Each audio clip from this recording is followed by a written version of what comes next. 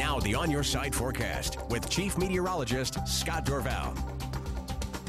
One very good thing about getting close to the end of October, we get close to the end of the pollen season. We're very close to that right now. The Boise Valley Asthma and Allergy Clinic's been giving us a pollen count all season long, and that sage yesterday down to a 6. No report today. We'll let you know early next week if it is gone for good. Let's hope that is certainly the case. Weather-wise, take a look at the high temperature today. I thought we'd hit 71. It actually got to 68 degrees. Boy, at 10 o'clock this morning, I thought, no way am I going to make that 3-degree guarantee today, but we certainly did at 68, just barely making it in as temperatures warmed as the clouds broke just a little bit. But we've got a lot of cloud cover that's been out there, and you see some rain showers to the north and west. I think this area is going to slide to the east. We're getting some light rain in the McCall area right now. By the way, Brundage Mountain, the top of Brundage Mountain is 35 degrees right now, 3 degrees per 1,000 feet in a moist atmosphere as far as temperatures go. So to go from 35 to 32, the snow level basically, or the freezing level, is about 1,000 feet above the top of Brundage Mountain right now. So we're getting close to that time of year. We're bringing colder weather. They'll get snow, and they'll get snow next week, and maybe even a couple snow showers early tomorrow morning.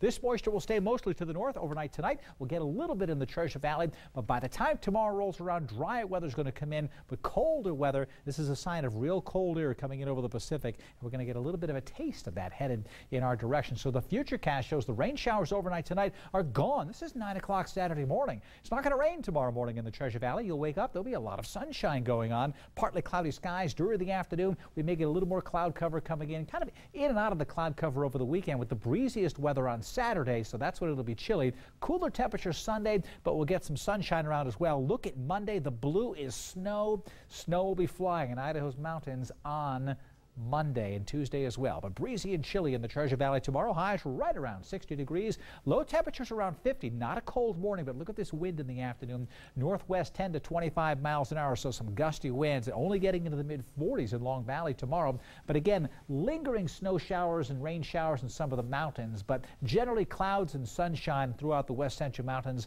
Brisk and chilly with a bit of a breeze, and a couple lingering snow flurries in the Sawtooth and the White Clouds up around Mount Bora, may be the case near Sun Valley. So chilly in the valleys, but snow flurries in the mountains. Only 59 in Twin tomorrow with a gusty northwest wind at 15 to 30. It's going to be getting on the hot side, or say on the cold side with that blustery wind. You see that afternoon temperature tomorrow at 59. We'll get a little cloud cover coming in. My On Your Side extended forecast shows that Monday and Tuesday, that's when the real precipitation has a better chance of bringing snow to Idaho's mountains. The first appreciable snow is likely at some point between Monday morning and Tuesday night.